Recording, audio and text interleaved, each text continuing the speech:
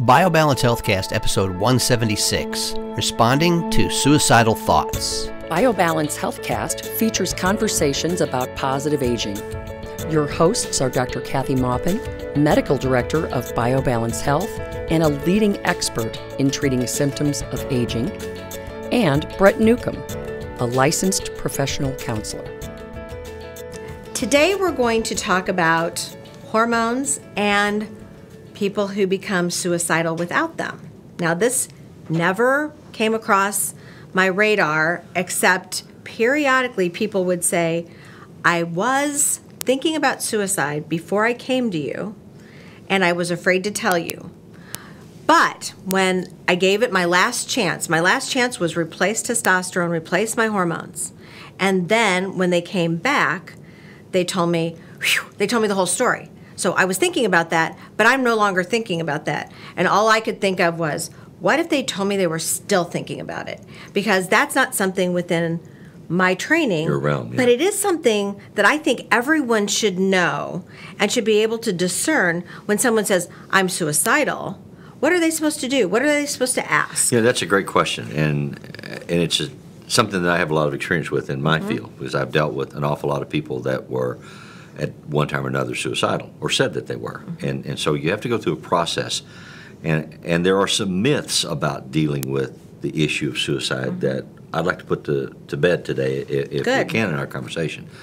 As a professional, you have certain obligations.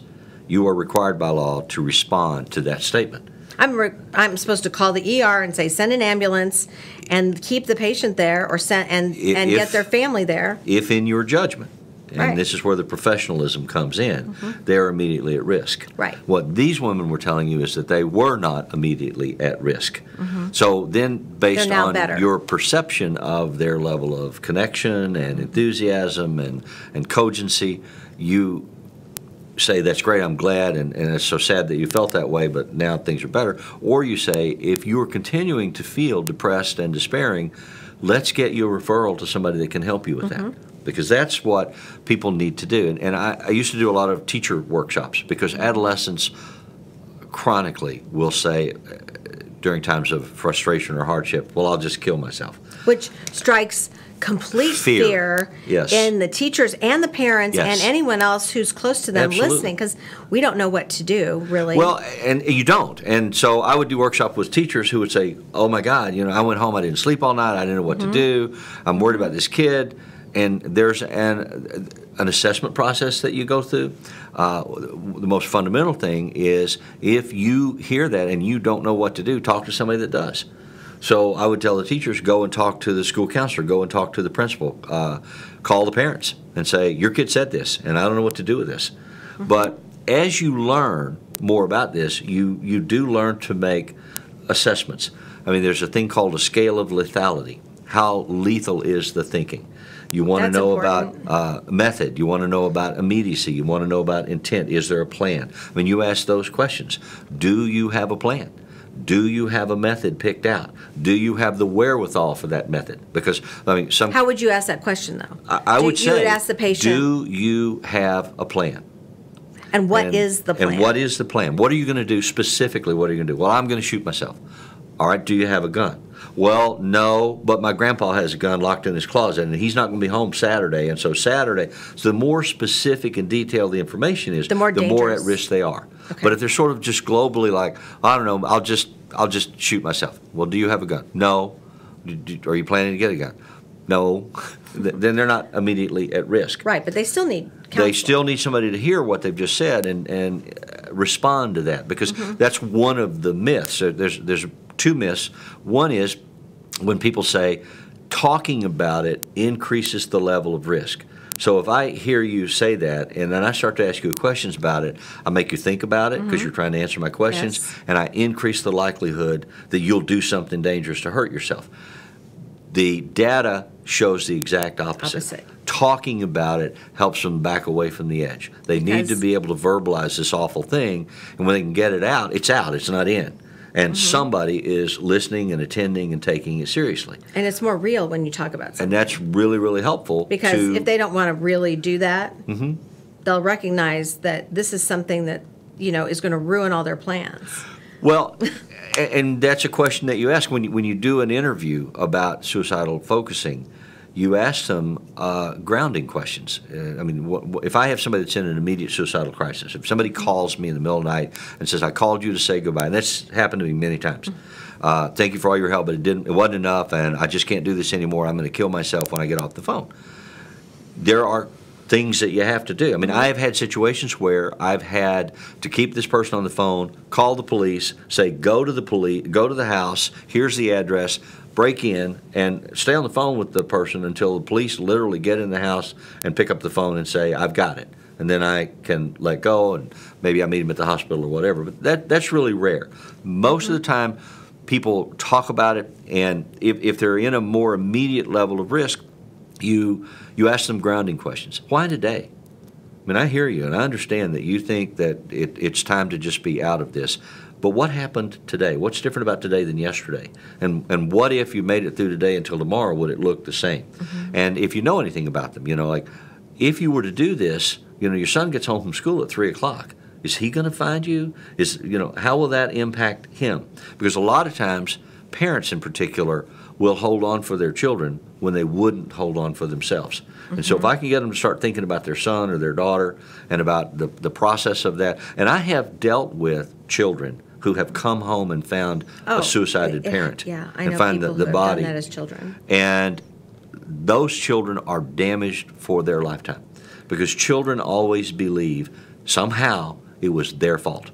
If it's my fault, I knew that mom was depressed, I knew that mom was upset and worried, and I didn't do well on my test. I asked for some special thing that put more stress on her. I wasn't home on time. I wasn't home on time. So how would you ask the person who's suicidal, what question would you ask them? Because telling them things doesn't work. It has to be a question to engage them. So what would be the question that you would specifically ask them that would make them get out of that? They get kind of in a tunnel. They don't think about anything else. Right. So they're in this tunnel, and you have to bring them out of the tunnel to remember their life and to remember the people that depend on them. So what question would you ask them to bring them out and talk about that?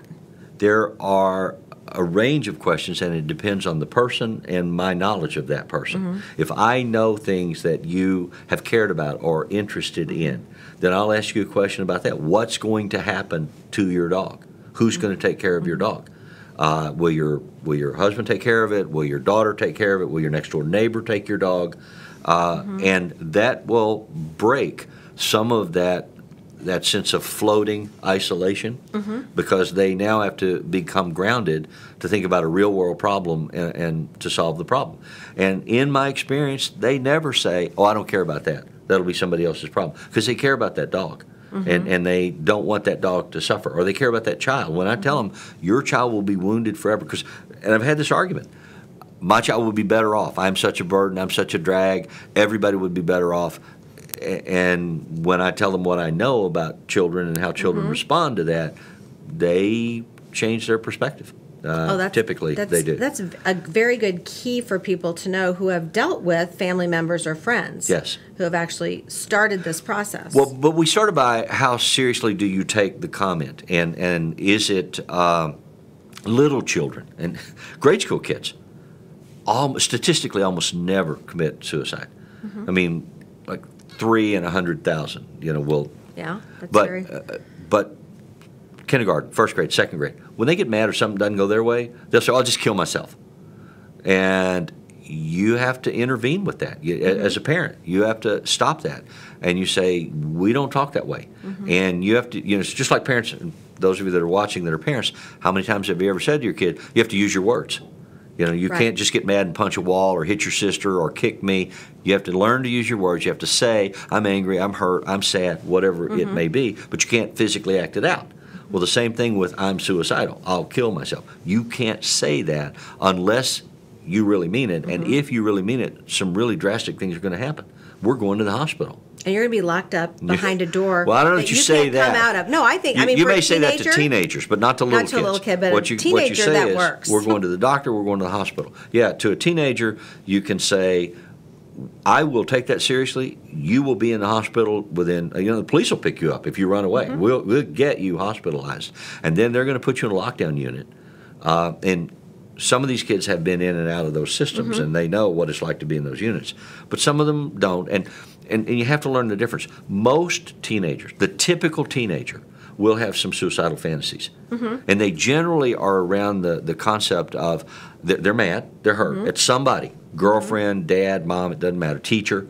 And their thought process is, I will kill myself and then you'll be sorry. And they make this whole Mark Twain fantasy of the girlfriend that jilted them and done them wrong, comes to the funeral and cries and said, oh, if only I'd known. And they create this elaborate fantasy to make themselves feel better. They are not at risk to hurt themselves. That is just a self-soothing strategy to make themselves feel better. Okay. So you have to distinguish. Is this what my kid is doing, or is my kid at risk? So then you look at other behavioral pieces of information. Have they begun to isolate themselves? Have they changed radically? Have they experienced a loss? Do they stay in their room all the time and listen to music with the lights out? Mainly what you're looking for is a significant change. Has something altered in their behavior pattern? And then you have to talk to them about it. I deal with parents constantly who are afraid to ask those questions. Because they don't know, and they're afraid to bring it up, because then they'll do something. Then they'll do something that can't be reversed. Right. Well, and so then talk about grown-ups. Grown-ups talk about suicide as well, or they feel suicidal. Like your two female patients who had tried everything they could think of to try. Their lives were declining in hope and satisfaction. There's a hopelessness that comes with suicidal depression of I don't see a way forward. And many of those people attempt suicide not in the teenage fantasy of I'll kill myself and then you'll be sorry. Right. They attempt suicide to say I don't want to hurt anymore. And I want a way out. I want a way out. And a lot of them position themselves mentally to gamble. And what they say is, I'm going to attempt suicide, and if it's meant to be, then I'll just die. But if God doesn't want me to die yet, somebody will save me. You know, my next door neighbor will come over and borrow a cup of sugar. My husband will come home from work early today for some reason and find me, and then I will live, and then I will know that the universe wants me to stay alive. And that's a real threat. That's a real threat. Okay. And I'm just trying to discern the real threats from the ones that we can handle not at an emergency level. Right. Well, the first intervention that you make is the scale of lethality. You ask the what, when, where, how, why, how questions. So do you have a method? Do you have a plan? Do you have the equipment that the plan requires? And the more specifically they can answer those questions, the more immediately they are at risk. Okay. If they do not have specific answers to those, how would you kill yourself? I don't know, I'm just going to. I'll do something. Well, have you thought about what you would do? Well, no. Or, yes, I'll hang myself. Do you have a rope? Yeah. Do you have a rope? No. Are you going to use an electric cord? No. Are you going to do it in the basement? I mean, the more specifically you can get them to talk about it, the more information you get, and the more grounded they become. Okay. So they're less likely to go through it. Exactly. Okay. Exactly. So that's very important, and that's at any level. That's at any level. So any age. Right. And are there any other signs that we don't have to get so excited? Like, what are the signs of people who are just trying to get attention? Now, there are people who do that. Well, there are people who do that, but that doesn't mean they don't need help. And that's another one of those myths. In our culture, there are an awful lot of people who, when they hear so-and-so is suicidal or so-and-so says, I'll kill myself, their response is, you just want attention.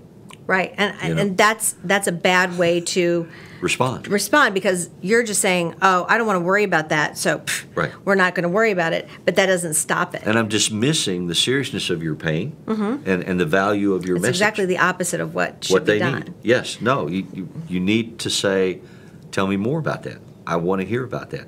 Why do you feel that way? What needs to happen? And not just dismiss them and say, oh, you're a manipulator or you're a drama queen, or that's not really what's going on. Now, that's the first level response. For layered responses, I mean, if you do that in the immediate moment, you may come to the conclusion, I can't handle this, or there's more here that I'm not the right person to deal with, so now I want to get you into counseling. I want to get a referral for you. And this is a good way when your spouse doesn't think that your child or your Yes. friend or someone who's very important to that other person doesn't think they need counseling because they're just being a drama queen. These are things that you can tell them to actually say, yes, we should take action. Yes. We can't just blow this off. It'll make everything worse, and their pain is worse if we do that because we're not validating them. Well, and there are issues among adolescents, too, with copycat suicides. We have situations where in a school district there will be a cluster of suicides. Really? And I haven't paid attention to that. it's not real common, but it's not real rare. And it does happen. And you'll have lovers who make a suicide pact. And then some of their friends decide, well, we'll kill ourselves too. It's important that the adults in that environment pay attention to the kids.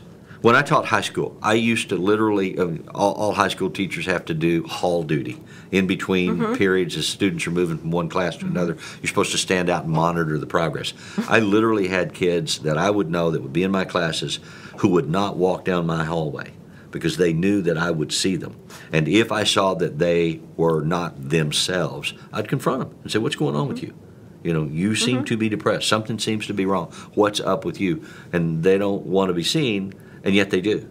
And so they test it. They'd walk down the hallway and see if I would respond. But they would have avoided it for a while before that. So I guess my comment is pay attention to your child. Yes, children are drama queens. Yes, they act out, they speak out, they fantasize all kinds of dramatic things.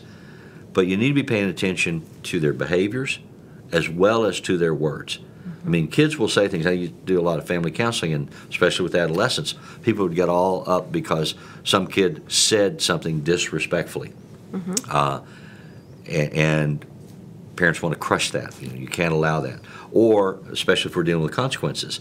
And I'd say, well, if the kid is acting out in this way or he's speaking disrespectfully, what's your consequence for that? And then you say, well, consequences don't work. And I'd say, what do you mean? And I'd say, well, I'm going to tell my kid, do this, and he's going to say, I don't care. And I would say, don't listen to that. Don't pay any attention to that. Don't give that any energy. Look at their behavior. If you apply the consequence, does their behavior change? If it does, you have to give them a little ego space to be able to say, I don't like that. I don't like you. But if they modify their behavior, it's okay. working. So but if your child has a radical change in behavior, or your wife or your husband, if they start to disappear, and sometimes what you see is they go down into depression. They're slower, they're lethargic, they're non-responsive, they're withdrawn, and then suddenly there's a burst of energy, and maybe they're giving things away. I'm giving my girlfriend my favorite album because I just want her to have it. Well, that's a warning sign, and you should know that and come in and say, what are you doing? What's going on? What's this all about? Don't be afraid to do that. And you have to deal with it. It's serious. So in my circumstance, I know how to deal with it as a physician in my office. And I wouldn't have gone through the whole process because I would have just... You would have seen their level of distress was high enough that you would have said, you know what, you need to go to the emergency room, or here's the name of a counselor. I want you to make an appointment, and I want to know that you made the appointment. Let's call now. Yeah, let's call somebody now. But really productive, smart people won't tell you. Won't tell a physician because they know the consequences. So unless they're truly at their wits' end and need help. Right. And some of them will do that. And that's what we're talking about, those that at that level. I find that adults who actually have, and this has happened over time, multiple times. But adults who feel like there is no way out. They can't see a window or a door to get out of the box that they're in. Those are the people that I am more serious about. Right. And if I can give them hope that it's going to be different, just like the depression caused by lack of hormones, I can say, well, let's just give this a 4-month trial. Come back and see me. Let's see how you're doing. Yes. So, and testosterone's a mood elevator, and it's better than antidepressants. Right. And many people won't take antidepressants, but they'll take hormones because it gives them a lot of other things too besides just their mood. But in that case, I mean, I'm not suggesting that people take hormones for suicidal ideation. That's not No. But people who actually have hormonal imbalances often become so distraught because That there's no becomes an option way they think out. about. Yes. Their whole self has changed, and they don't find a way out that they can be themselves in the future. Then sometimes it would be worth protecting them with the treatment itself, or sometimes it's more necessary to do it immediately and not treat them. But somehow they need to know that there's hope, that there's a way out of this. Well, and to go back to your original question about how do I know how to understand the seriousness of this, as a physician, you have a responsibility to know their history. And if they have a history of suicide attempts, people that are frequent flyers, people that are multiple attempters, are more and more at risk. The ones that actually kill themselves typically have a history of multiple attempts. And they just cut the margin of error smaller and smaller, and they finally make a mistake and they die. And it's a statistical normal. It's not in every case normal. I mean, Right. So if you have that history, it can help you decide how aggressively you need to intervene. Patients don't always tell you their history. They when don't you come in always and you know ask that. them questions, they don't always put that in under hospitalizations or illnesses or. Well, and so if you make the referral and they come to somebody like me, it wouldn't be appropriate for a physician because it's a different relationship. But one of the things that I would do is get what we call a safety contract. From session to session, I would get a promise that they would not do anything intentionally or unintentionally, on purpose or accidentally, to put themselves at risk or hurt themselves until the next time they came in to see me. I see. That's a good idea. And oddly enough, people honor that. And if you're working with them and you don't ask for the safety contract, it's like you're giving them permission to go ahead and do something because you didn't save them, you didn't care enough. But you ask for the safety contract. If they won't give you a safety contract in the discussion that you're having, that's when you have them hospitalized. I see. But that's not stuff most of you deal with. What most of you need to hear is watch the behavior. If you hear the verbiage, take it seriously. If you don't know what to do, take them to a professional and get some help.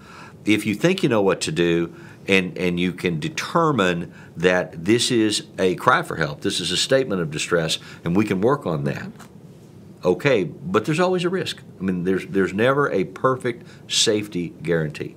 There's always a risk in not having a professional do this. So Even with a professional, we don't always know. True. We don't always get That's it. true, but you're at that. It's like sending someone to a specialist. Yeah.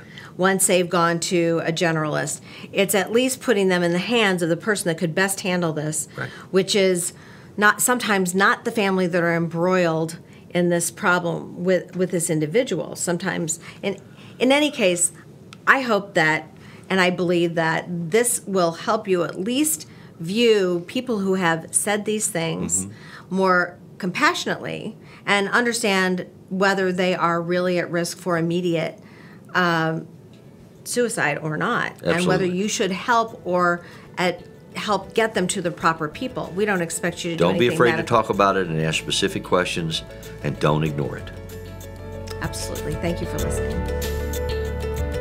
Email your questions or comments to podcast@biobalancehealth.com. You can find the BioBalance Healthcast on iTunes and on YouTube.